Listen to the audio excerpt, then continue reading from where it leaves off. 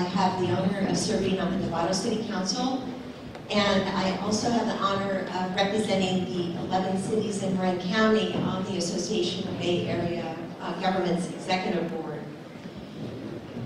Wanted to welcome you to the third public workshop and open house that we have convened on Plan Bay Area so far. We've had one 3 years ago, 2 years ago, and then today. We're trying to pick different towns for each of these. And I also wanted to thank you all very much for coming out early on a Saturday morning. I know there's a lot of competing events today, but your participation shows that you really care about your town and our county. I have the honor of introducing our supervisor, David Connolly. He was sworn in as a District 1 supervisor in January of 2015, and he represents Centerville and the unincorporated neighborhoods. He served on the Centerville City Council for 7 years, and during that period he worked really hard to sustain the city's vibrant local economy, protecting the vital public services during the economic downturn, and really working hard to balance the budget. He made City Hall more responsive to the needs of the neighborhoods and the residents of Centerville, and helped expand transportation options for local residents, and also worked through his passion on the Marin Clean Energy Board of Directors. Actually, since the inception in 2008. And he served as chair as the Marin Clean Energy from 2011 to 2014.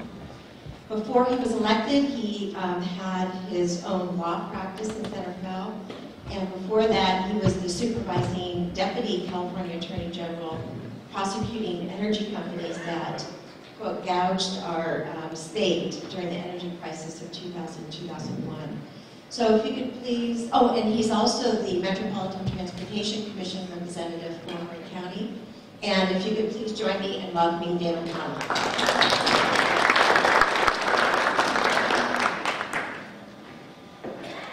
Thank you, Pat, for that kind introduction. Good morning, everyone. Are we awake yet? Yeah. Somewhat, in my case, but I notice there's some coffee in the back. I really just wanted to welcome folks to what we hope is a very productive morning going over the most recent update on Plan Bay Area. Starting with a wholehearted thanks to the staff of MTC and ABAG for putting this program together. If we could give them a quick round of applause.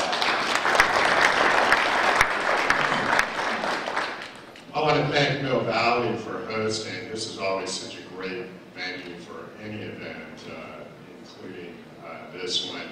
And of course, my colleague, Councilmember Pat Eklund, who was really instrumental not only in putting this event together, but also in ongoing, very strong representation for all our local towns and cities on ABAG, if we can get Pat on it.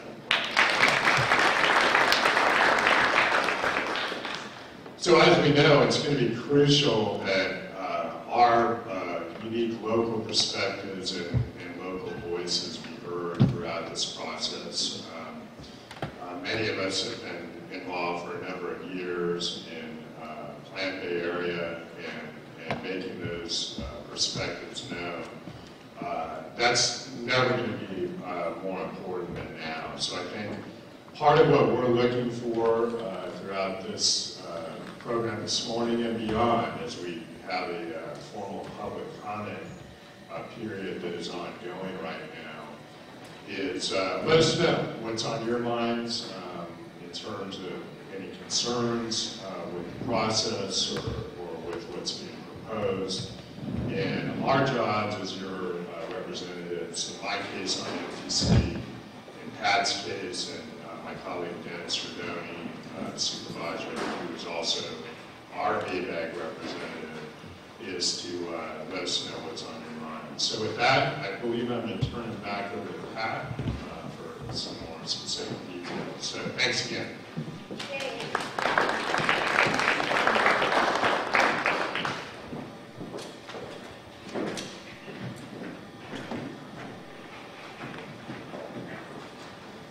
Thanks, Damon. Really appreciate it. There are some elected officials in the room that I'd like to introduce, and if you could please hold your applause until the end. First one is Jim Andrews from Madera. If you could all please stand up, that'd be great. Jim Andrews from Madera. Renee Goddard from the town of Fairfax. Pam Drew from the city of Novato. Kevin Hara from the town of Larkspur. Stephanie Moulton Peters, city of Larkspur. Well, we're all towns, right? Mill Valley, Stephanie Moulton Peters. Eric Lucan, city of Novato. And Dennis Rodini, supervisor of the 4th District, which is all over Midland. He'll get a better introduction later. So please give them a round of applause.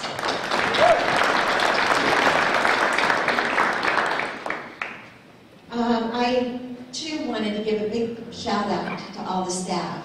And there's 2 particular staff that I would like to at least come up in front. I'm sorry, Ursula Olger and Ellen Griffin. Is she outside? If somebody could pull her back. I want these 2 ladies. There's actually a third, but she's not here today. So Ellen, if you could come on up in front, please. I'm sorry. These ladies asked me not to do this, but I have to tell you, without Catalina Alvarado, without Ursula Olger, without Ellen Griffin, this workshop would have never happened. So please give them a round of applause. Really, they anticipated everything that I forgot, and they organized everybody. There was a assignment sheet. We have a whole group of MTC and ABAC staff.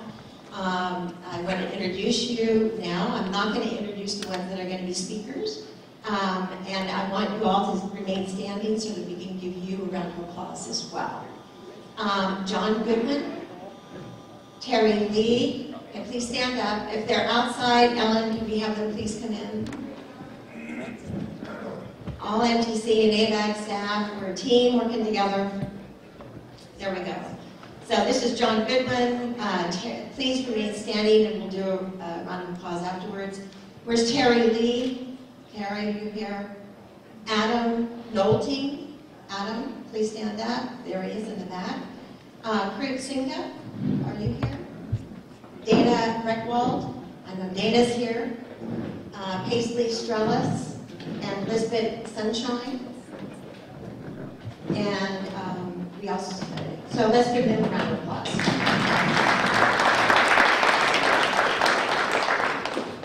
I do want to recognize 2 members of the Transportation Authority of Marin are here, and if you could please stand up, hold your applause to both who are introduced. Derek McGill is in the back, and then Molly Graham. Molly, there she's standing up. So let's give them a round of applause. As you know, it takes a lot to put on a workshop like this, but it is really critical that the community in Marin keeps engaged and informed about Plan Bay Area. Plan Bay Area schedule, as you know, is going to be adopted by both MTC and the ABAC boards in July of this year. And as SB 375 requires, there's a 4-year update or redo of this. And so this plan that we're going to be adopting in July are going to feed into our regional housing needs allocation because it actually has to be approved by the board of directors of ABAC, the board, in 2021 in order to implement it with the RHNA distribution that starts for year 2022. For those who do not know, the Regional Housing Needs Allocation, we call it RHNA, actually allocates the housing and the jobs numbers to all the cities and the counties in the 9-county area. So we have 101 cities and 9 counties. So today is an opportunity for us to really learn about this update, and there's a lot of new things, especially in Plan of Action, which is going to get its own separate discussion later this morning. I'm just really honored that we're able to have the folks here that are going to be part of the panel. I'd like to introduce Stephanie Moulton-Peters, who is the moderator of our first panel. Stephanie is the vice mayor of Mill Valley. The agenda was incorrect. And she has served on the Mill Valley City Council. This is her third term. And she has served on the SMART Board. She serves as chair of the Transportation Authority of Marin. She has a passion for safe routes to schools and making sure that our students are safe and yet the traffic still moves. And she's been a real leader in our county. She serves on the North Bay Division Board of Directors for the League of California Cities and has served as chair of the mayors and council members for Marin County. So please join me in welcoming Stephanie Moulton-Peters.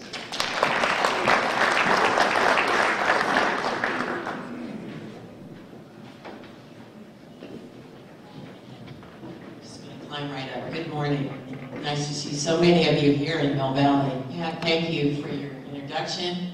And also I want to thank Pat. This is our third workshop that Pat has planned in collaboration with all the agencies and local and regional. And it's really a very high quality panel and workshop that you will experience today. And I really want to thank you, Pat, for your leadership on this. And also Damon Connolly for your leadership at MTC. It's a great team that we have. So I have the pleasure of introducing our first panel, which will give a background to the Plan Bay area that Pat just talked about. We'll be going over vital signs, and you'll hear what that is. We'll talk about Marin since 2010, and then we'll have an overview, a deeper dive into Plan Bay area. So our first speaker will be Dave Bogman of MTC, talking about vital signs. And he is the senior planner and analyst at MTC, leading the agency's efforts in the field of performance assessment and performance monitoring over the past 7 years. David serves as the project manager for Vital Signs Initiative, tracking regional trends, manages performance analysis for projects and long-range plans, including Plan Bay area, and leads MTC's implementation efforts for federally required target setting. And you're going to learn what all that means in just a minute. He received a Master of Science degree in Civil Engineering from the University of California, Berkeley, and has a Bachelor of Science degree in Civil Engineering from Cornell. So with that, I'd like to welcome David to the podium.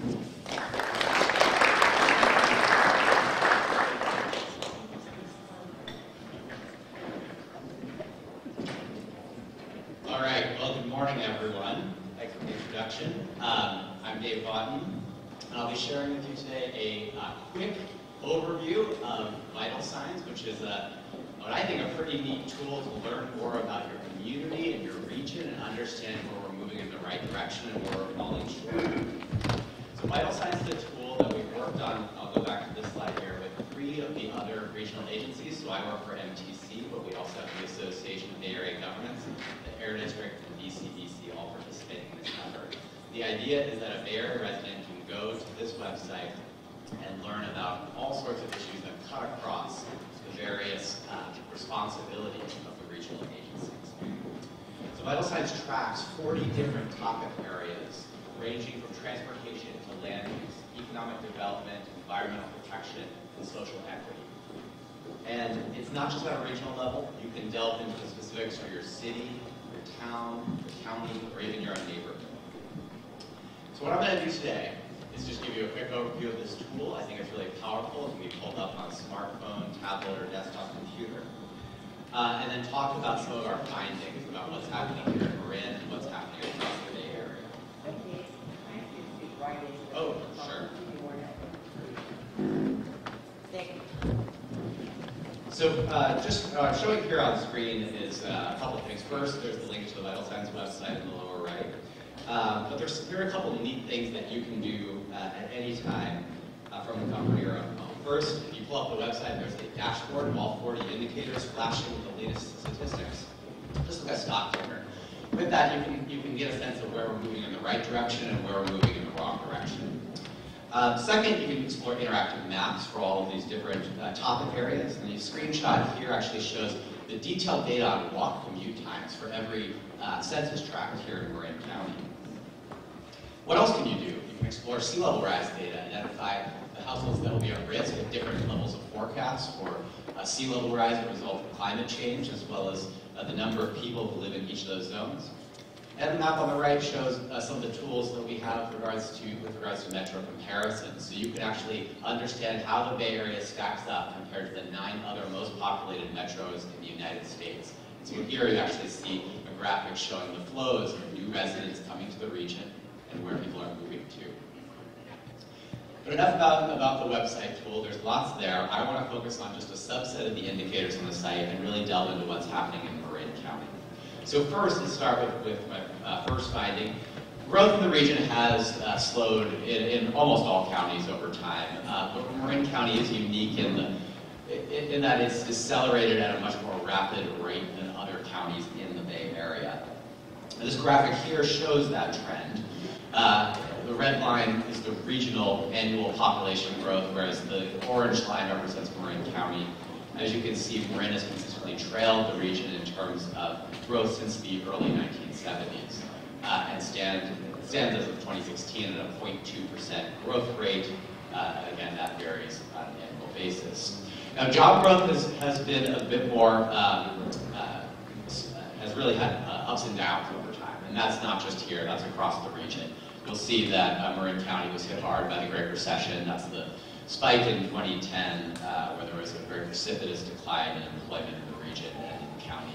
And today, job growth is slower than the rest of the region. As of 2015, it was occurring at just under 2% job growth per year. There's a lot going on this slide, but basically what we're showing here is looking back to the 1960s, all 9 counties and their growth trajectories. And what you'll see is that Marin isn't entirely unique in this slow growth trend. Other North Bay counties have followed a similar path, albeit on a later time frame. Solano and Sonoma counties slowed during the 1980s and 1990s, so a bit later than Marin. But what you'll also notice here is those blue bars on the end, which represent the growth since 2010, that actually counties like Alameda County, Santa Clara County, and San Francisco are seeing quite a significant increase in population over this time period. Moving on to permitting, again, the trend is similar, a decline on the regional and county levels for new housing units. And this speaks a bit towards the affordability challenges the region has with the lack of housing supply. Marin's graph on the right side increases the vertical scale by a factor of 10, but even then it's probably quite difficult to see the exact statistics because the permitting levels are relatively low here. In terms of housing, Planned Area 2040 anticipates just under 300 units per year in Marin. In 2015, Marin produced roughly 139 units in that year, but on an annualized basis between 2000 and 2015, it was roughly 331 units per year. So that growth rate into the future is very similar to what we've seen over the last 15 years in Marin County. In the last 5 years, housing trends have changed quite a lot across the region. This is focused on the growth since 2010 in each of the counties in the Bay Area. And if you look at some of the other counties, notably San Francisco, Santa Clara counties, there have been significant spikes, albeit not enough housing to accommodate the growing number of residents and jobs in those locations. Moving on to the second finding from our work, the current economic boom has had both benefits and drawbacks. Obviously, a significant benefit is the declining unemployment rate across the region. But on the other hand, we see a widening gap between the wealthy and the poor. Just starting with the economic boom, this graphic here reflects the gross regional product, which is a measure, a very standard economic measure of output in the Bay Area. And you can see that over time, even on an inflation-adjusted basis, the region has grown quite significantly, powered by the San Francisco and San Jose metropolitan areas, which really are the primary growth areas in the region. The North Bay continues to constitute a significant but small share of the region's overall economy. Now, again, this growth has been most obvious in Silicon Valley with the booming tech firms. You can see that the economic output per person in the counties in the South Bay is now roughly $120,000 of value per person, so quite significant. This has created a widening gap between the North and the South Bay. Now, Marin County has been very fortunate, both in this current cycle and in previous cycles, with lower than average unemployment rates compared to the other Bay Area counties. But the good news is across the Bay Area, unemployment rates are now below 4%, which really is reaching that realm of natural unemployment, which is where people who are looking for jobs generally can find work, and employers are looking to hire. Moving on to incomes and wages. Marin County residents do have some of the highest household incomes across the Bay Area. This graphic here shows how Marin incomes are roughly similar to prosperous counties like Santa Clara and San Mateo to the south, with their high-paying knowledge and tech sector jobs. Notable on this slide is San Francisco's trajectory shown in light blue. San Francisco is once the poorest county in the Bay Area. Today, it's rapidly approaching the income levels of Marin County, and again, that speaks to the widening wealth gap in the region. Now, what's notable is those three counties, San Francisco, San Mateo, and Santa Clara counties, all have the highest wages as well. But Marin County's wages are significantly lower, and this has caused a mismatch between jobs and housing, where Marin residents have to commute out of the county for those high-paying jobs. While Marin is more prosperous than its peer counties in many ways, it's also experiencing a lot of the same adverse impacts from issues like displacement and migration. Marin's poverty rate stands at 19% when you look at 200% poverty rate levels to account for the cost of income, the lowest of all 9 counties. And home prices have risen, albeit not to the same extent as San Francisco and San Mateo counties, again, which are a lot closer to the booming job centers. Rents also remain some of the highest in the Bay Area. Again, they are surpassed by San Mateo and Santa Clara County, and San Francisco County's rents remain lower thanks to rent control policies that have slowed the rise in rent payments in San Francisco. When we look at affordability in terms of housing as a percent of income, you can see that Marin County actually is very similar to the rest of the region. Because of its high incomes and high home prices, 33% of households are considered overly burdened as compared to 31% in the region. So relatively similar performance in that regard due to the high income levels. Moving to the issue of displacement, although this may seem like it's an urban problem most prevalent in places like San Francisco and Oakland, it certainly is not. When we look at the 9 counties, Marin County actually has the highest risk of displacement for lower income families of all of them. And although San Francisco used to be in that position, Marin now exceeds the displacement risk of San Francisco for those folks. That's certainly an issue that we should all be concerned about. We can see the migration flows, people moving in and out of the North Bay. And what you'll see here is we broke from the region up into 3 zones. The peninsula, San Francisco, and Silicon Valley are seeing a net out migration of 14,000 people per year to the East Bay and nearly 4,000 people a year to the North Bay, especially Marin and Sonoma counties. Meanwhile, East Bay and North Bay residents continue to move east of the valley and east to Sacramento. Because of this lack of alignment between where jobs and housing are being created, we are seeing a rise in traffic congestion and commute times. Looking at the commute patterns for Marin County workers and residents, roughly 1/3 of workers and roughly 1/3 of residents have to leave the county every day. This performance is significantly worse than other North Bay counties, for example, Sonoma County, where 4 in 5 residents, more than 4 in 5 residents, can live and work in that county. When we look at where people are going to and coming from, Marin County is importing workers from lower cost Sonoma County, as well as some from San Francisco. And it's exporting workers to San Francisco due to the high-paying jobs to the south. Commute times in Marin are actually quite similar to the rest of the region. 30 minutes for the average commute in the Bay Area, 31 here in Marin. But they've risen in recent years.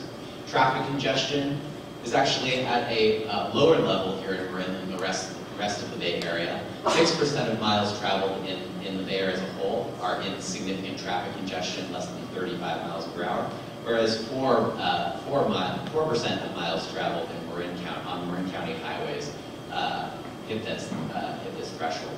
Of course, this is a significant growth from levels during the Great Recession. You can see in 2008 there were nearly, really effectively no miles traveled that hit that threshold. Across the region, we made major strides in the last few years, really in the last 15 years, in terms of reducing the share of folks who commute by car. 5% of the region between 2000 and 2015 shifted out of their cars to start taking transit, walking, or biking. Meanwhile, in Marin County, that statistic is only going down by roughly 1 percentage point. And in part, this is due to the fact that in the rest of the region, where transit ridership is booming, that's not exactly the case here in Marin County. Bus ridership on Golden Gate buses and Marin Transit has declined over time, whereas ferry ridership on the ferry system has increased. Finally, my final finding from this work is, despite all these challenges, and there certainly are many, Marin has had some major success stories, and they've mainly been in the environmental front, in terms of protecting agricultural lands and open space. This graphic here shows the 2-year breakdown for acres of greenfield development, effectively building on farmlands or other open space. Marin County is shown in orange, and you can see that Marin accounts for a very small share of this, and in fact in 2014, Marin actually added back natural lands as it took lands from the former air base and converted those back to natural purposes. So I'm just going to quickly wrap up here. This slide just shows that breakdown again by county, and basically what you can see here is, other than San Francisco, which has no farmlands to consume, Marin performs the best in this regard. And finally, with regards to San Francisco Bay, which is right outside there, Marin has been a major player in terms of restoring the bay. The bay has actually grown by roughly 19,000 acres since we started protecting it in the late 1960s. And major wetlands restorations in places like Nevada and other parts of the North Bay have played a key role in expanding the size of San Francisco Bay over this period. So with that, I think we're going to save questions for the end of the panel discussion. But I would encourage you all to go check out the Vital Signs website. There's a ton more data there. As I said, 40 different topic areas, and you can all customize it to your specific city or town, which I didn't have time to get into today. We'll have new data coming out in the next few months on issues like transportation and the environment. Thanks so much.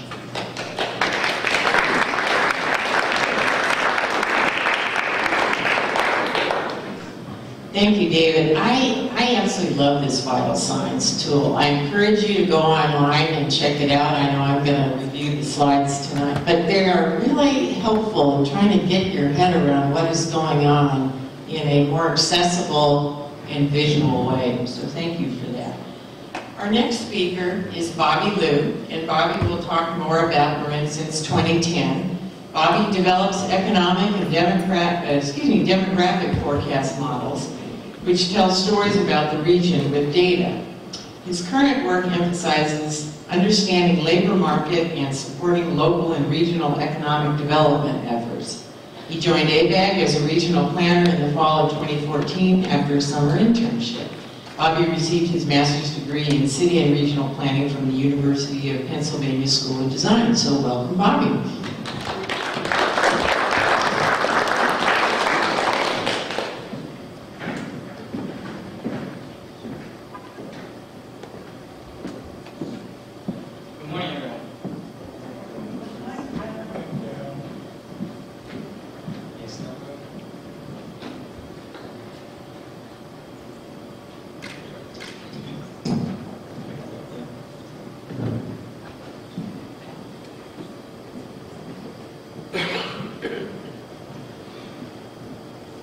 Morning, everyone. That's loud, right? So my name is Bob Liu. I'm a regional planner at the Association of Area Governments. So thanks, Dave, for a great overview of what's happening in Marin from a historical perspective. And you talk about the growth trend and challenges in Marin, and Marin also being a leader in preservation of open space and agricultural land. So I will add some depth on some of the issues he's already touched on. Particularly, I'll focus on Moraine since 2010 and talking a little bit more about the changes in population and households and the economy and the workers and the need to address resilience challenges.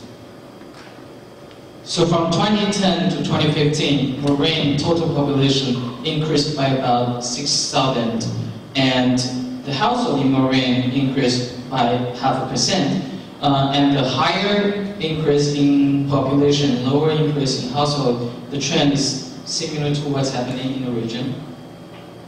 And this chart shows you the percentage change in total population by age group in Moraine and Bay Area from 2010 to 2015. And Moraine is the blue and the orange is the Bay Area. And we can see the retirement age group, 65 to 84 years old, increased by over 15% in these 5 years.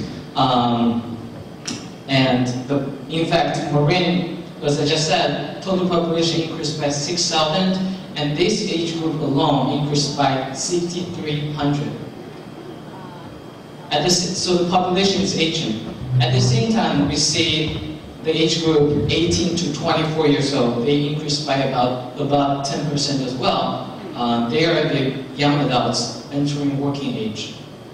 But we see at the same time, Moraine was losing our working population from 25 years old to 54 years old. Because they are the age groups, they are the population who are most likely to have kids. So we see also the under 5 years old kids are shrinking as well. So for the next few slides, I'll talk more about our seniors, young adults, and working population. So in Moraine, most of the seniors living in housing units. But as we can see here, although most of the seniors living in family units, Moraine has higher share of seniors living in their home by themselves compared to the Bay Area for both age groups. And particularly 47%, that's about 1 out of every 2 seniors of 85 years and over are living at home by themselves. So as we will know, living alone at an older age presents some particular challenges for the seniors. And at the same time, in just the last 5 years, we see a significant more growth in senior owners with mortgages compared to the senior owners without mortgages. And also we see senior renters increased by about 10,000, senior renter households increased by about 1,000 as well.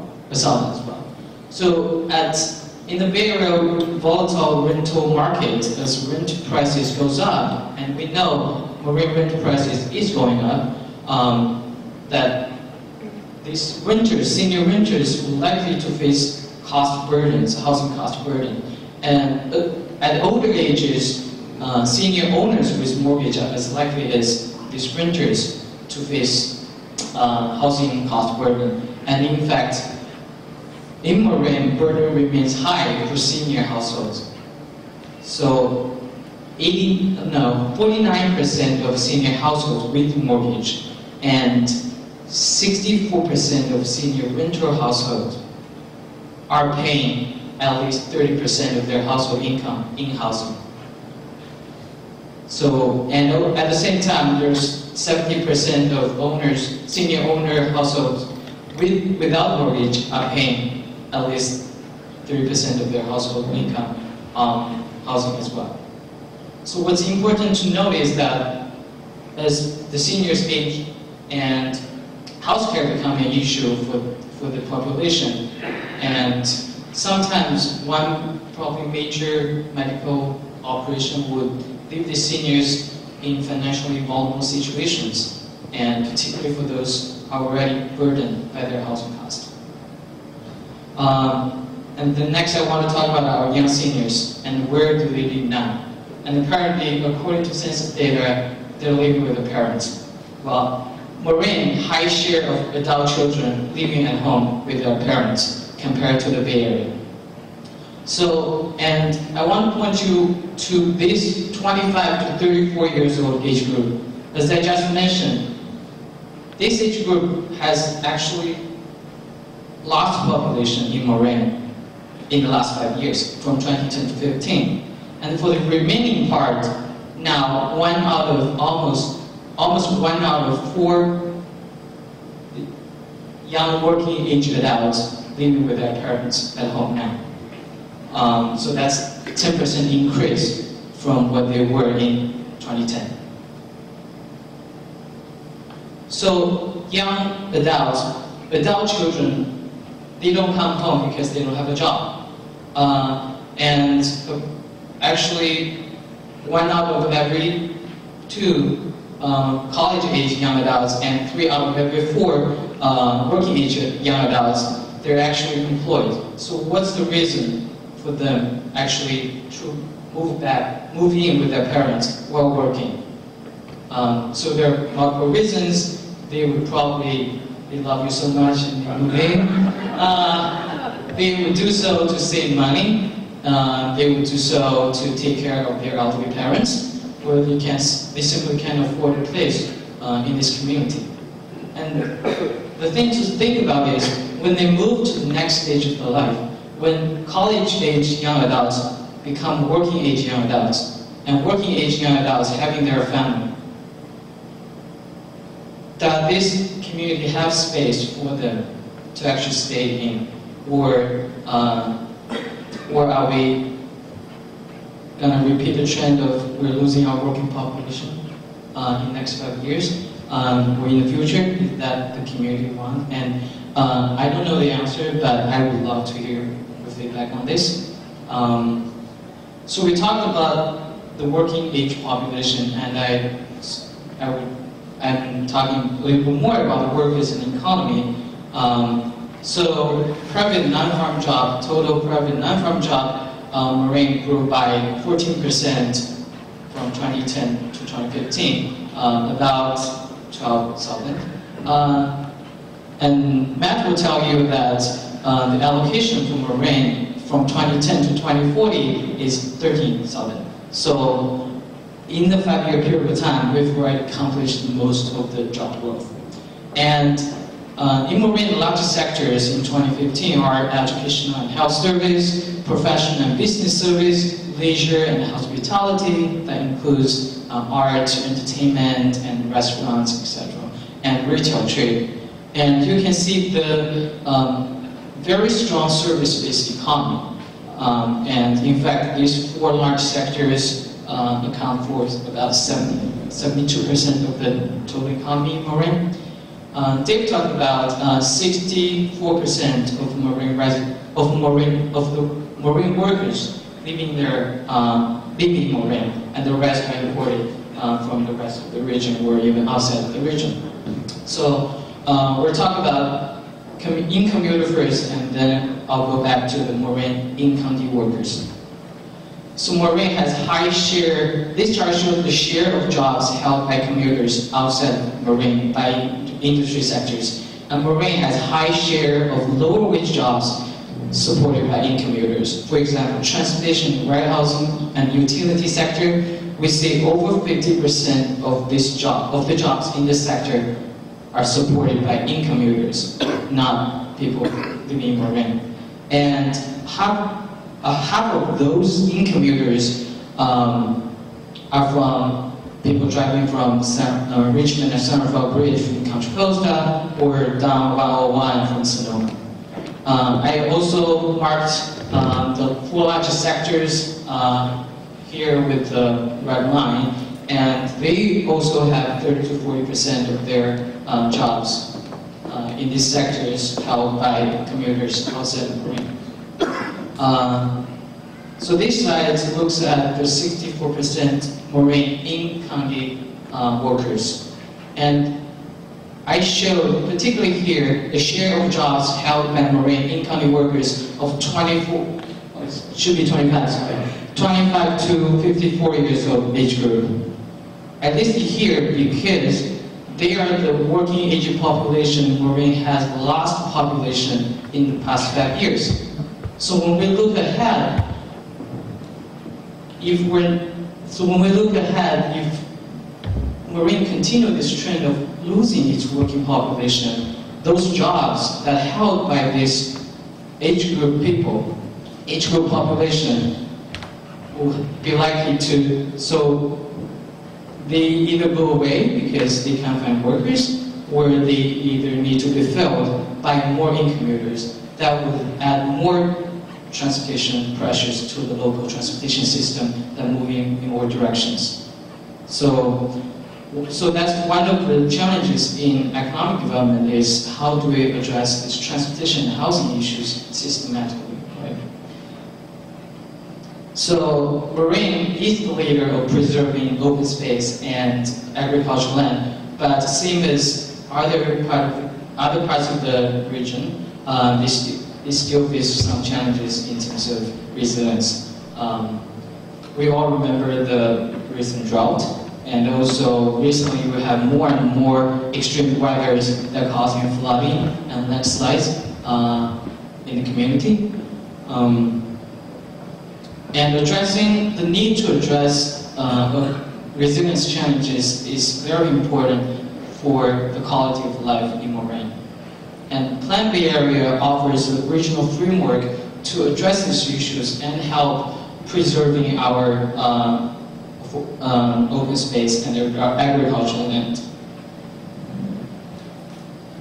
So I think Matt will talk more about what's in the plan, and you would also hear a lot about other regional efforts throughout the event. So before I close, I want to tell you a little bit more about myself. So you see, I'm a cyclist, so I ride in Moraine a lot, like really a lot. So I took this photo with my friend while we climbed up from Alpine Dam to Montana. So every time I ride in Moraine, I would think about the legacies of people protecting the beautiful Bay Area and the open space, and I feel really grateful. Thank you.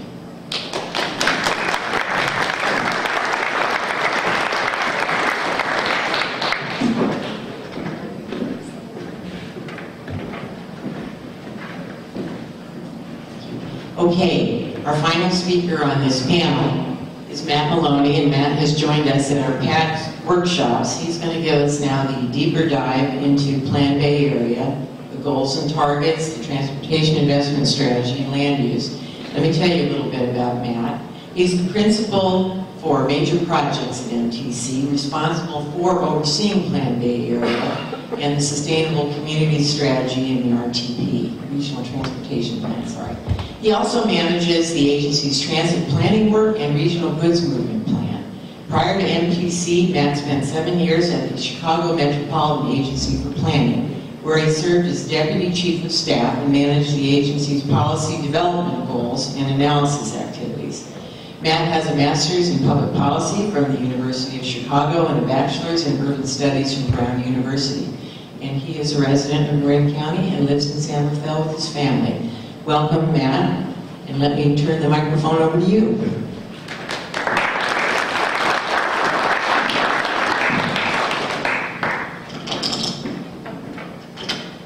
Good morning, everyone.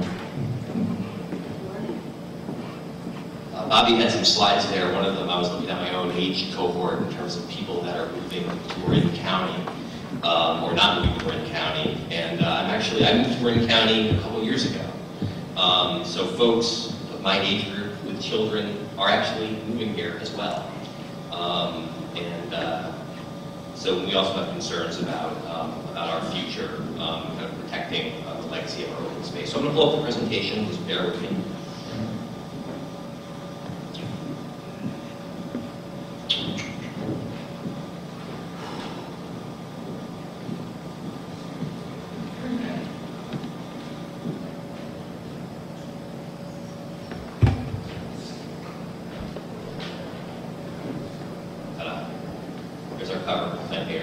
So in 2013, we adopted the first Plan Bay Area, which was the first combined regional transportation plan, sustainable communities strategy. We've always done RTPs in this region, and the purpose of these RTPs are to set transportation priorities on a regional basis. What was new in 2013 and what remains new today is the SCS concept, where we're thinking about land use, housing, our open space, and economy in tandem with transportation investments. Moreover, we have requirements that come down from the state that we need to set a blueprint for accommodating the region's population and also reducing greenhouse gas emissions on a per capita basis. I was talking to Stephanie before coming up here before the meeting, and I think, one thing that I think is always important to bear in mind is a couple things. First, that these plans are blueprints.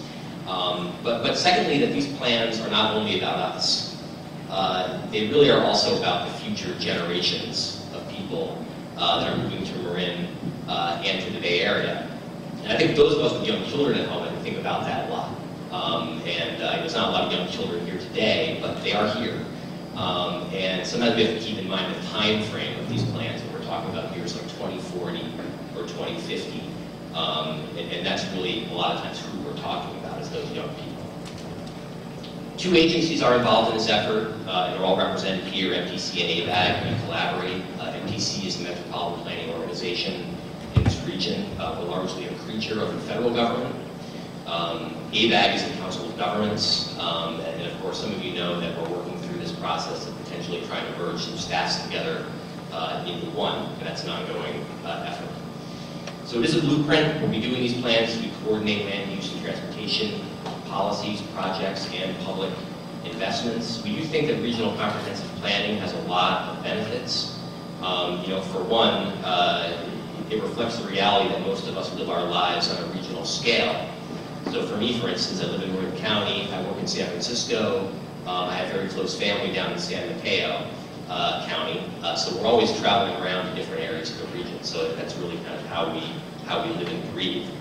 I think it's also important to say that when it comes to implementation of projects and programs on the ground, the details really matter, and there is no one-size-fits-all. So of course, what might work in a place like San Francisco or Oakland or Silicon Valley is not necessarily a solution for Marin County. We do update these plans every 4 years, so we're really constantly working on them and evolving our methods. And again, as I said, this is an ongoing conversation about the kind of Bay Area we want to leave for our future generations.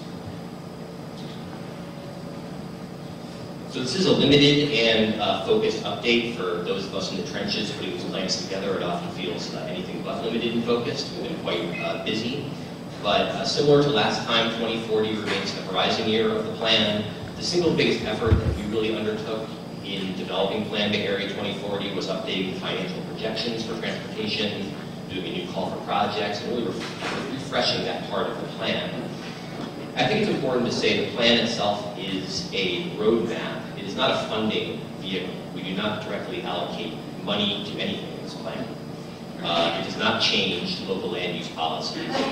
And this plan is not connected directly to RHNA. So those regional housing needs allocations numbers are not at stake in this cycle. As we talked about, the next round for RHNA is going to be 2021. And at that point, we'll have the benefit of having another plan with an even further out time horizon. We've done 3 rounds of outreach on this plan. Back last June, we were in Corte Madera talking to some folks about the scenarios.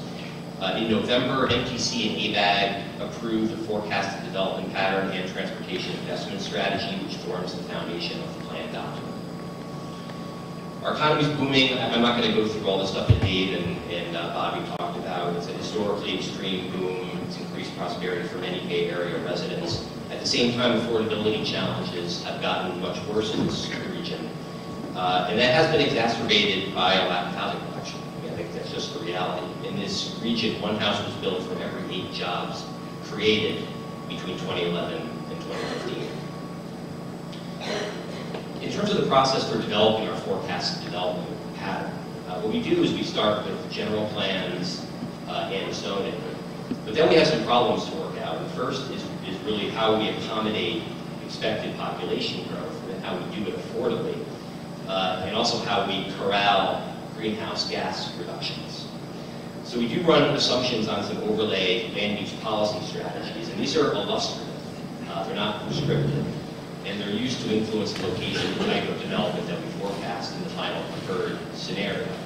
In large part, what these strategies do is they work to motivate development potential in priority development areas, which are locally nominated. And we have a couple up here in Marin County, but relatively few compared to other parts of the region.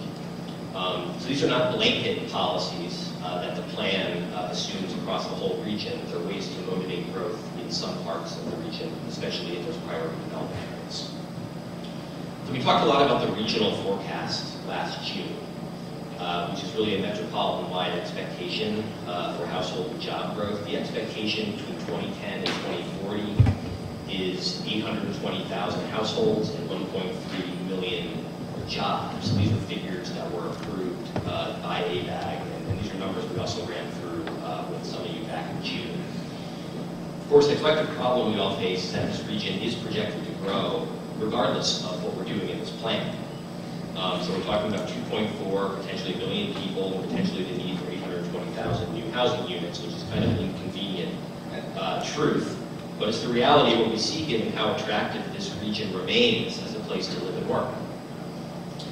Some places are interested in taking on this growth, but others don't have the capacity to do that.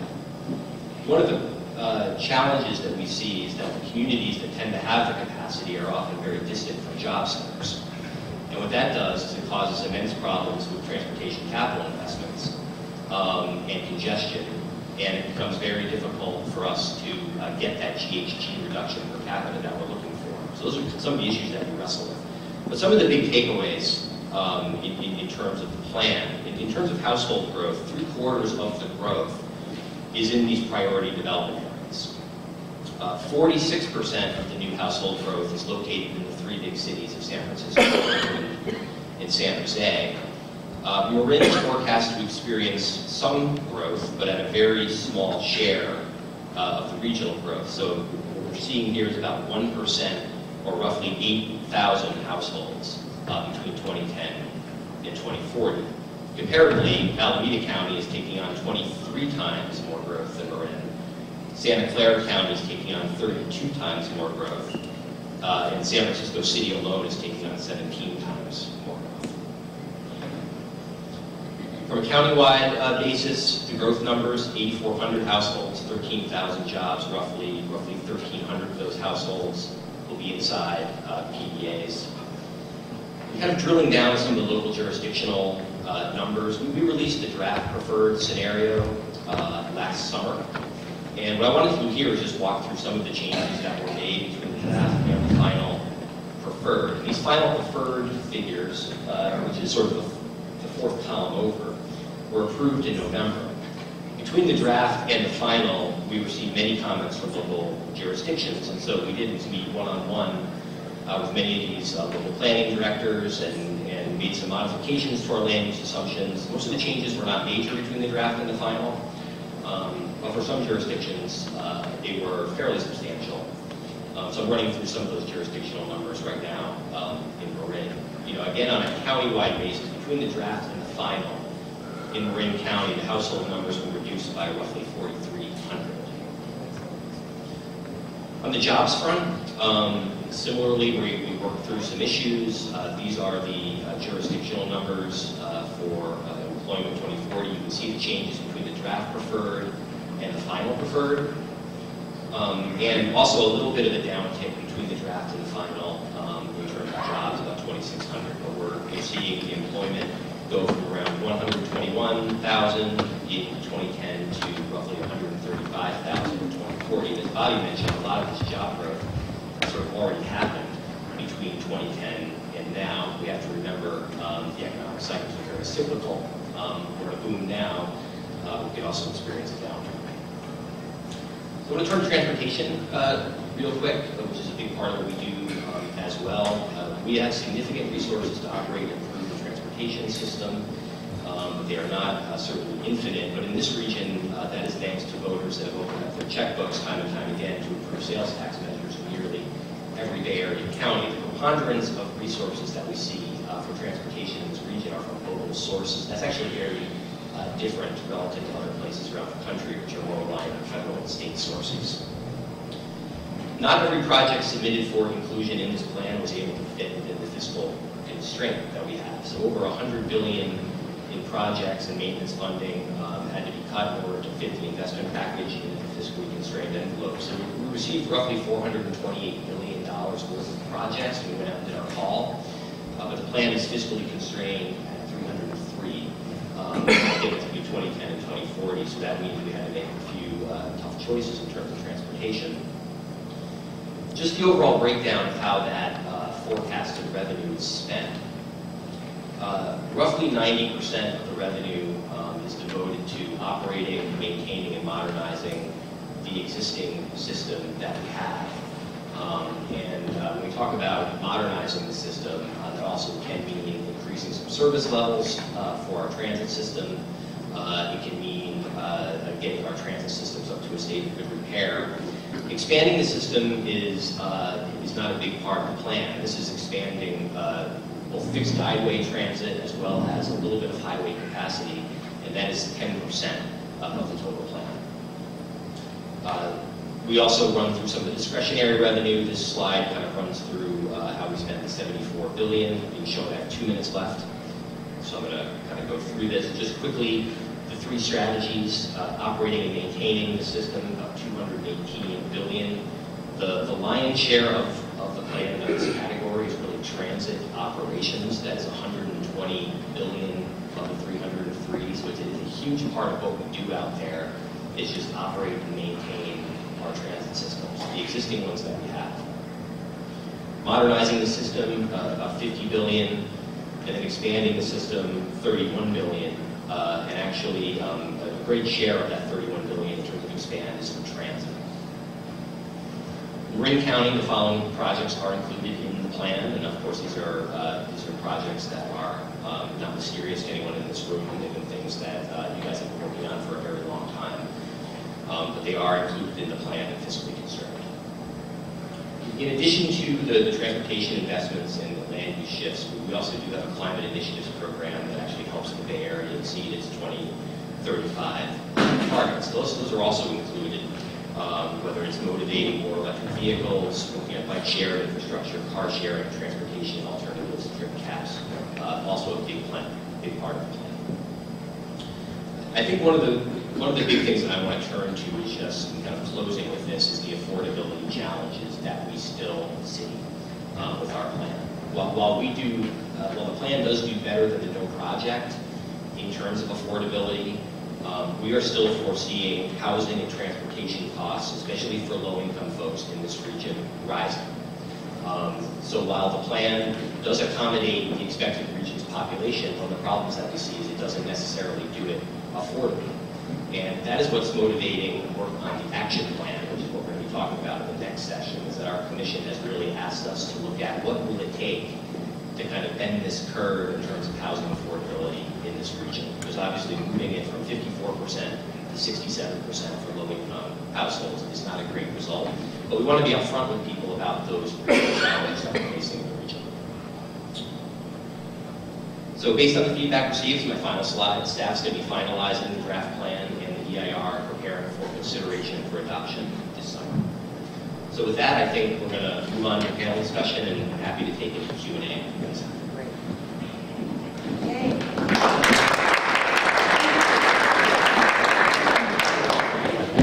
Thank you to all our panelists. We're going to take time now for questions. We've got the next 20 minutes, and we're going to have questioners on both sides. Pat and Renee will hand the microphone. So if you have a question, raise your hand, and Renee and I will stand next to the person, and we've separated the room between the two of us. Hi, Kathy Schaefer. I have a question. I read the ABAG plan, and as you mentioned, 90% of the existing funding is for transportation is scheduled to go for maintenance and continuing kind of keeping our system working as it is today. So I have a question then about how that relates to supporting some of the growth initiatives and the PDA efforts. I mean, it doesn't, I'm a little confused as to how, if we're supporting and funding and rightly so, maintaining our existing system, it doesn't seem like we have any money for the PDA areas. And how does that work? Well, when we talk about expanding the system with 10%, I just want to be clear on sort of what's in that category. So really what we're looking there is sort of expanding fixed guideway, largely rail, heavy rail transit. So things like SMART would be in that category.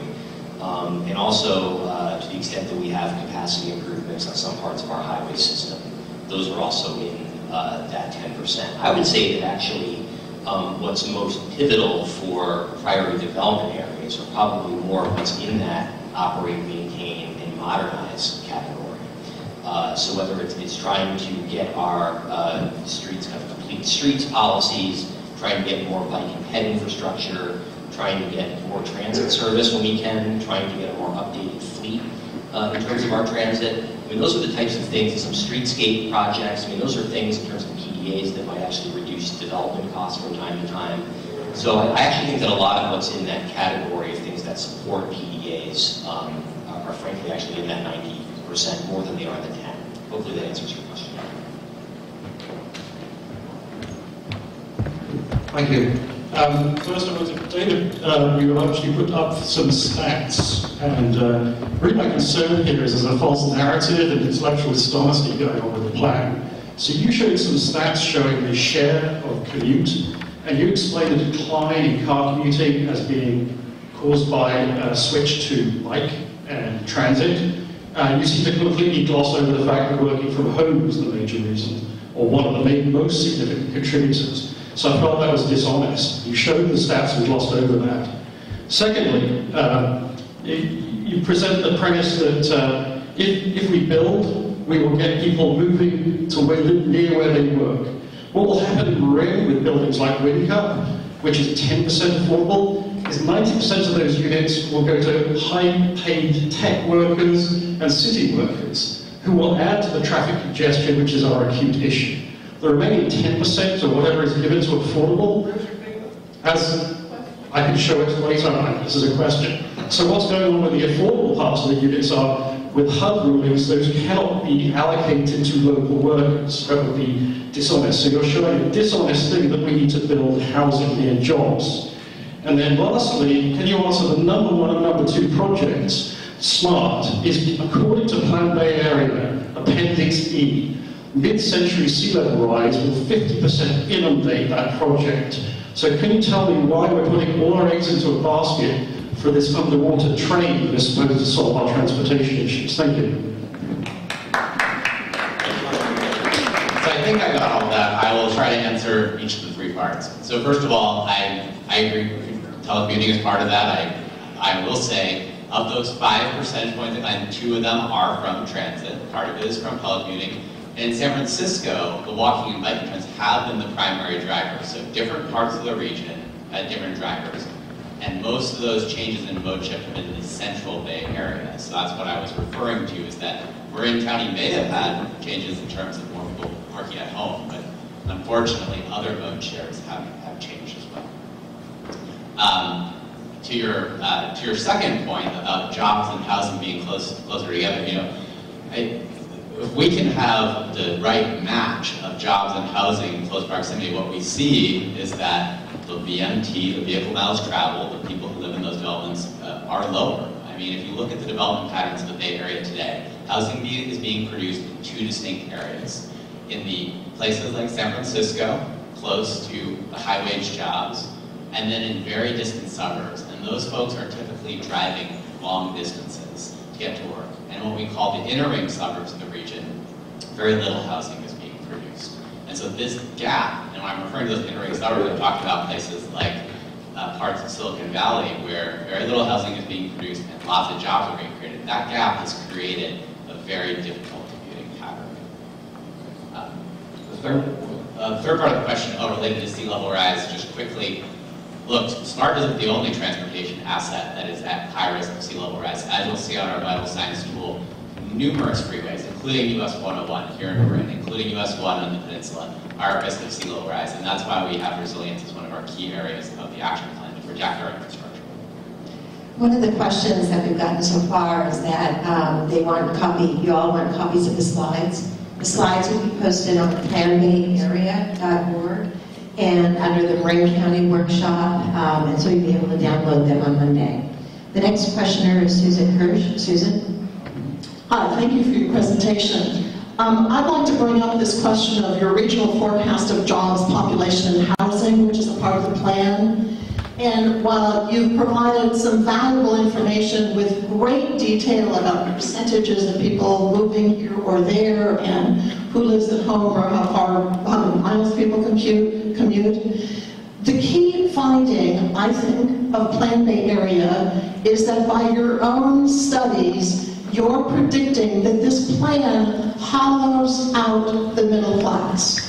And what you show in your own diagram is that from 2010 to projecting to 2040, instead of a bell-shaped curve that would show a healthy economy and social and educational and family and a recreational kind of lifestyle for the majority of people, what your plan shows is that that bell-shaped curve is inverted and we end up having goalposts. So there's a whole lot of very rich and wealthy people who come out of this plan and a whole lot of very poor people. So my question is, like, how is it we have so many people and so much of our money going into working on a transportation and housing plan, which by your own conclusions diminishes and violates what is such a strong characteristic of strong American values as the middle class? Well, I think that the first thing I would say to that is in terms of the crisis that's facing the middle class and the gap between rich and poor, I think the plan is trying to point that out in abundant fashion. I think the question is, where do we sort of ascribe the blame for that? This is a problem, this is sort of how we think about the last presidential election in a lot of ways. This is things that are national trends that are going on, and we're seeing that in this region as well. When it comes to the plan's performance, I think it's always important to look at how the plan performs relative to no plan at all. So that's also an important piece of this that we need to think about. When we look at that relative performance and we look at issues like housing and transportation costs, displacement risk, and things like that, the plan does perform better than no plan. So we are making some progress in that direction.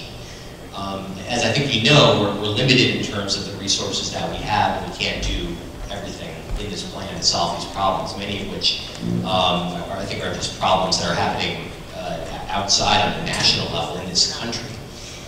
And I think that's also what's motivated our commission to ask that question of what will it take if this plan is making H+T affordability worse for lower income families, and if that's the trajectory that we're seeing out to 2040, with or without a plan, what can we do? How can we motivate more affordability in this region? Do we need, what are the policies that we need on the local level? So those are some of the things that we're trying to figure out. But I agree with you with the middle class question from an overall standpoint. Can I add something to that question? So I think the numbers you're referring to are at the regional level doing the forecast. So when we do the forecast, we didn't really, so it's the first step of making the plan. By doing the forecast, we were doing in terms of the historical trend and what's happening in the economy. And then we have this plan to really talk about how we address the issues you just raised. Before we take the next question, if I might, I think sometimes it's helpful to get up to the 35,000-foot level when we look at these problems.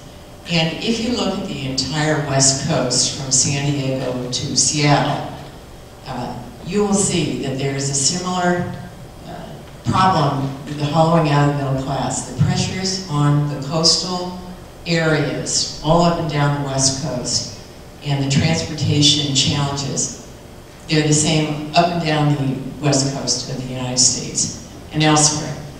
And so I I don't think we can say Plan Bay area is the cause of the hollowing out. I think we're seeing this in the western part of the U.S. just because of the way our geography and our development patterns have grown.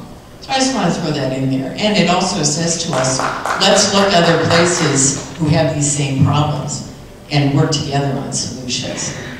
So, yes, Mayor First from Corte Madera. Hi, thank you, Diane First. I have 3 questions. My first one is about jobs projection numbers.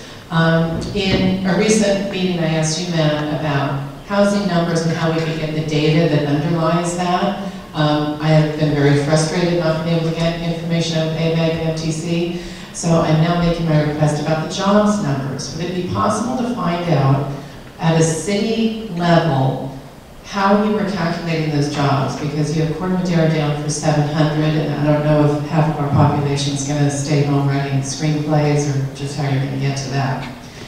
My second question has to do with displacement. Corte Madera is right on the bay. About a quarter, maybe even a little bit more than that, of our current households are in a FEMA flood zone.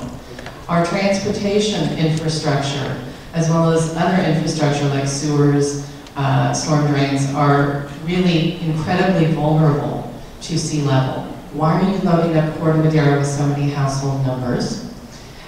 And my third question has to do with displacement. The much maligned WinCub development, this is before my time, folks, but the council and a citizens committee decided to put a whole bunch of the housing there when they loaded up Corte Madera with a huge quota. They made that decision because they didn't want to displace many of our middle-income residents by zoning our multifamily areas of our community, as well as single-family homes, for massive development. We would have lost so many of our friends and neighbors who are living in older, more affordable apartment complexes. Why are you loading up a town that is built out when really one of the only options we would have is to displace our middle income and lower income folks? Thank you. In terms of households and jobs data, we're happy to sit down with anyone to go over the details. So I think between the draft and the final preferred scenario, we sat down with the Corte Madera planning director, and happy to sit down with you to go through, and I think it's better to sit down one-on-one to go through all the data, to kind of work through exactly what you want to see. I think in terms of loading up the city with housing and jobs numbers, first I just want to say I acknowledge your concern about that. And so, we want to hear that. Again, but I also want to say at the same time that, the county itself in totality is taking on about 1% of the region's housing growth between 2010 and 2040. And that's pretty consistent with the trends that we've seen between 2000 and 2015. So, perhaps we need to sharpen our pencils a bit as we get down to the local level and making sure everything you've got on the books in terms of zoning, other ordinances, to make sure that we really understand the local communities. And I think we are evolving in that way. We're doing the best we can. It's a very big region. Sea level rise is, I think, an issue that is perplexing all of us. It is coming our way. We have a PDA-focused plan, and a lot of those PDAs are located close to the bay. That is true. And again, these are locally nominated areas for growth, but we are seeing truly that a lot of those PDAs are in areas that are at risk of sea level rise.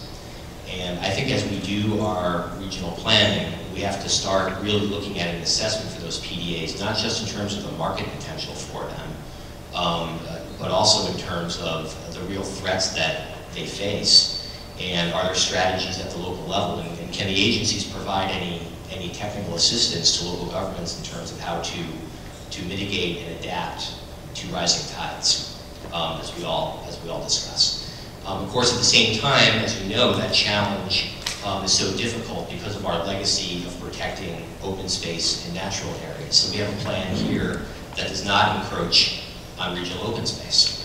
So you can just see from a geographic perspective, when you look at this region, how difficult that is for us. When we have only so little of the geography that will take on growth. But those are the same areas that we're seeing those threats to sea level rise. So it's, I just want to acknowledge it's a huge, thorny challenge. We feel it too, and we want to get it right. And I think as we move ahead in our regional planning, we're going to work towards those ends. Thank you very much. Excuse me, but we have several people that have been in line. I just wanted to make note that we're trying to capture your questions and comments. So if we don't get them right, and you can see it from where you're standing, please go up and talk to the recorder. Bob has the next question, and we're alternating between myself and Renee. Bob Bundy. I attended the TAMS conference on the future of transportation in Marin, which was very interesting. And if the future really is autonomous vehicles, both public and private, then the recommendation that came out of that was along the lines of what you said. 90% should go to maintenance of your existing infrastructure and maybe only 10% to new projects. That in the future, the existing infrastructure may handle capacity much better than it does now with autonomous vehicles. The 10%, I would think, should go to the biggest problem that I see in Central Marin, which is the 101-580 problem, and not having that connection there. That creates a lot of our traffic backup, and also is a huge carbon footprint of all these cars idling to get to the Richmond Bridge. I think I'll just say, in terms of autonomous vehicles, that's, you guys are bringing up like the two of the biggest authority planning issues that we're dealing with right now: sea level rise and autonomous vehicles. And I think, as you said, autonomous vehicles is really something that we're trying to get our head around in terms of what it means. It could mean that we could have vehicles much closer together. It could mean that we solve some of the congestion problems. There's a big question in our mind: is are those autonomous vehicles actually going to be cleaner than the fleet that's out there today? Maybe, maybe not. I have a family member that's working in that field down in Silicon Valley, and he's often concerned that the types of autonomous vehicles they're designing are not necessarily clean vehicles. And I think sometimes we get caught up in that, just thinking autonomous means clean. It doesn't. And so I think that's an open question that we're trying to work on too. A lot we're working on. Renee? My name is George. I'm a resident of Marin County. I'd like to ask the panel if you assume, as part of your overall view of this whole situation, that human beings are part of the ecology. We are part of the ecology, right? Yes? Yes. Thank you. So it's pretty clear that the ideal situation is to have people living near where they work, correct? So that the transportation system will always be overwhelmed if large numbers of people who work in Marin County have to live far away in order to continue to have a house, but also have a job. So it seems to me fairly obvious that we need more affordable housing closer to the work sites in the county of Marin. It also seems to me that if there is going to be sea level rise, we'll need a lot of workers to build whatever structures we need to protect transportation lines, and those people will presumably need to live near where they work in Marin County as well. So what I'm wondering is, doesn't the panel agree that the mindset related to affordable housing, where people live, etc., that mindset needs to change? The fact that there's a huge amount of open space in Marin County is taken as something that must last forever. That doesn't make any sense. We're destroying our environment to save our environment. Comments, please.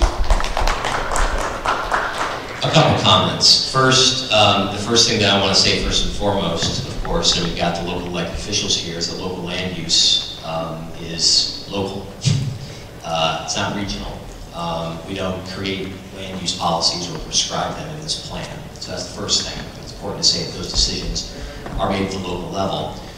When we do analysis on the region in terms of jobs and housing, we often note we've got a scenario, an alternative that kind of looks at this in one way, which is kind of this big cities alternative, which I'll talk about a little bit. And one of the things that we tried to do there is we tried to motivate a lot more housing growth down in Silicon Valley. So how about that? You know, a lot of jobs, not much housing. So big cities really ramps up housing in places like Mountain View, Palo Alto. And what we see is that there are improvements in terms of some measures, VMT and GHG on a regional level. But again, this all comes back to, I think, local willingness. And there's no one size fits all. And things that might work down in Silicon Valley. You know, Silicon Valley is not too fond of that scenario. But it's out there, and I think it's important to kind of look at that as a potential future. So we have 5 more minutes of questions, so if you can make your question really short, that'd be great. The next questioner is Janet. Thank you. I know you've mentioned that your general planning for ABAG and MTC is responsive to the regional transportation plan, it's responsive to the regional housing needs allocation, and now it's responsive to the sustainable communities mandates. What would it take to embark on a planning effort that encompasses a vision that would solve the problem that we have from a transition from a bell curve community to a valley curve community?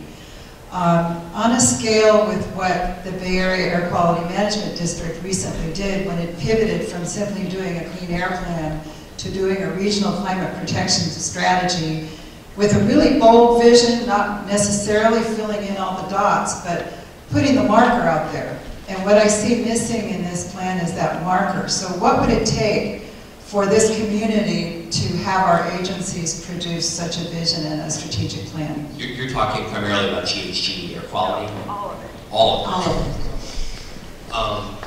Well, I think we are working as 2 agencies, and we may merge soon, toward planning on the regional level that is more comprehensive. I will say that is something that at the staff level we feel like we're moving toward. I think that our regional plans to date are focused primarily on housing and transportation. That's a big part of our ecosystem and of the thing that makes our region tick, but it's not all of it. I think one of the issues, and this was brought up earlier when we started talking about the middle class, I think one of those issues that we need to really start dealing with is economic development and middle wage jobs in a real way. It's difficult for our plan. Our plan is not a vehicle to attract and retain business. We don't have any power to do that in the plan. We can just set a framework for infrastructure and housing and jobs. But the ABAG folks have been working a lot on this economic development piece as well, whether it's creating an economic development district for the region, which potentially could poise us for some federal money towards attracting and retaining business. Economic development, though, on a regional level is difficult. But I think that it needs to be more central in our regional plan. Pat, will there be another opportunity for question and answer? We have a plethora of people. Yeah, just let's keep going. We have a few more minutes, about 4 more minutes. I have someone here. Okay. Thank you. There's been a number of studies on autonomous future and the shared vehicle future, and the latest one is totally disruptive, and that is the prediction that by 2030, 90% of vehicles in the world will be electric and autonomous. Now, to try to plan for a 20-40 year time frame, when this kind of disruption is going to happen, seems kind of difficult, right? And I hear you talking about greenhouse gas emissions all the time, and it's just something you just don't drop. It's not an issue anymore, it's not an issue to drop it. Okay? In 5 years' time, it will be a zero issue, it's close to that. Okay? So, the future of autonomous vehicles in this study predicts so many people will be sharing cars in an environment where the online system facilitates that. One of the predictions out of that is a 50% increase in vehicle miles traveled as a result of that. Let me repeat that, 50% increase in vehicle miles traveled. So the whole concept of trying to plan for the year 2040, when I don't hear you talking other than greenhouse gas as one of the goals here, it devalues what you're saying when you dwell on that. And when you talk about, as Spur has complained recently about the huge campuses being built nowhere near transit in the peninsula, and of course, there's nowhere near transit, and the transit's all rail. So, if I might, is your question, how does this plan address autonomous vehicles? And the real future is probably going to happen. It's probably going to happen, thank you. So if I may, I just want to provide a quick response. Greenhouse gas emissions is a goal of this plan both before and after the state added it as a mandate. There's another reason why we want to focus growth and encourage use of transit and all these other things. Look, if people are living in more walkable communities, they're healthier, they're able to walk and bike more, and regardless of whether the vehicle is something you drive or it's autonomous, we want to create livable, walkable places where people can walk to the coffee shop and pick up their kids from school and not have to be out there on the freeways in traffic. I think, although technologies have the opportunity to do so much for our region, I just want to emphasize that even if all our vehicles were electric today, there are a lot of good reasons for investing in our downtowns and really making our region healthier and more walkable. Okay, that's the next question. I just wanted to let you know that we're going to keep going with the questions, and we're going to narrow the breakdown, and hopefully you don't yell at us too much about that. I did want to make a point. There's a comment form. Encourage you to put your comments down on that for Plan Bay area. There's also a meeting evaluation form. We really need you to fill it out so we can keep improving on these workshops. The next questioner is David. Thanks, David Pilpel. I'm up here from San Francisco. First, I wanted to say thank you for this format. This is much better and different than the open houses in the other counties, and I think all of the 9 counties should have this presentation format. I commented to Ken, the planning director, the other night about local land use plans, area plans, general plans, planning code amendments. I think that ABAG and MTC should provide comments to local jurisdictions on whether those plans support the regional goals here or don't. And right now, ABAG and MTC don't generally provide comments on verbiage like that. I also, and I appreciate a lot of the questions and comments that have come before me. I think whether you address it now or in the plan, the impact of SB 1 and Regional Measure 3 should be talked about, and I thought this would be an opportunity to do that. And I'll leave it at that because we're running short on time. Thank you. Thank you very much, Dave. Renee? Oh, did you want to say anything in response? Okay, Renee. Is it working? Oh, there we go. Yeah, hi, Wendy Callens, numerous organizations. I think that there's a lot of work that goes into this plan, and I want to thank you for your efforts. I think that you're handicapped by having to work with the tools that are available to you in today's world. And I think a lot of what people are asking about is how do we prepare for the tools that are coming just around the corner. And I think when it comes to electric and autonomous vehicles, there's 2 scenarios. One is the nightmare scenario where everybody's got their own autonomous vehicle and it's not electric because they don't have to be. And the other scenario is the one where people more and more use shared vehicles, and this is where I think this is an opportunity missed. and maybe there's still time to really incorporate what can we do to start incorporating more of the shared use technology. And I'm not just talking about carpooling, I'm talking about autonomous jitneys, the first and last mile of the fixed rail. What do we do to make transit work? Because right now, no matter how much money we're investing in our operations, it still really doesn't work well. We've got a group of kids in Kentfield wanting to take the bus to school that is continually 20 minutes late. And this is what we put up with in Marin County. It's not efficient, it's not reliable, and it's not frequent enough. And in most of the outlying areas that we don't have effective transportation, so we actually do need more funding.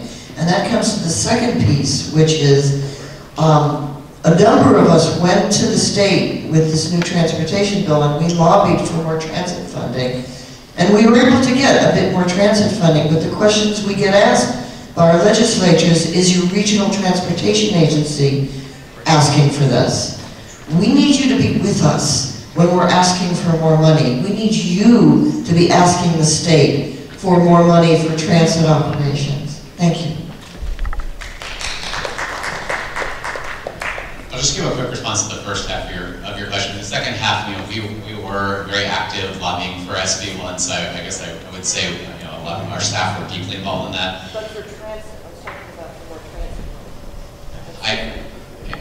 I mean, I believe we were, strongly supportive of making sure transit had a key role in that bill. I guess to get to your first question about mobility, look, planners across America are looking at this autonomous question right now. We have started a project on the future of mobility with the other California metropolitan planning organizations to look at this very issue. We don't have all the answers yet, but that work will conclude in the next year or so, and we fully intend to incorporate that in our next long-range plan. Okay, I'm sorry, but we're going to do 2 more questions, and I'm sorry, I was taking it out of order. This gentleman had his hand up first. Thanks very much. Dave Corey. I want to go back to what Susan Kirsch was talking about, which is equity. And I think one of the issues that we have here in Marin is we've been so effective at controlling growth that basically we're squeezing out our workers. The fastest growing segment is the personal service workers that tend to be at the lower incomes end of the workplace. So we're in fact putting a higher burden on the region to house our workers. We're becoming a plantation economy. And I would like to know what... Oh, no one can see me?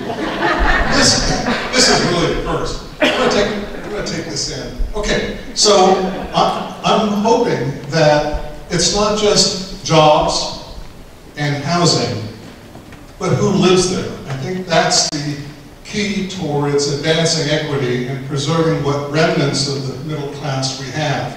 But I'm much more interested in promoting the rights and the voice of the underserved people, the people who are being most displaced, particularly in Marin, but also in San Francisco and other places. And yes, it's a regional problem, but it's especially exacerbated by the situations in Marin, where growth is so controlled on single-family homes and improvements, and that the examples of multifamily housing are the gargantuan, disgusting examples of WinCom, and not the happy circumstances just across the freeway as a result of a suit against Corte Madera of San Clemente Place. Thank you.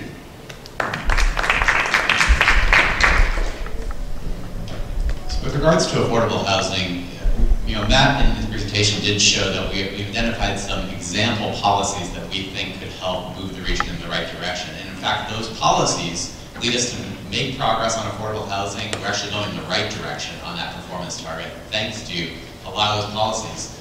One of those example policies is an inclusionary requirement for cities across the region that have priority development areas. That might be it. Might be one way to move in the right direction.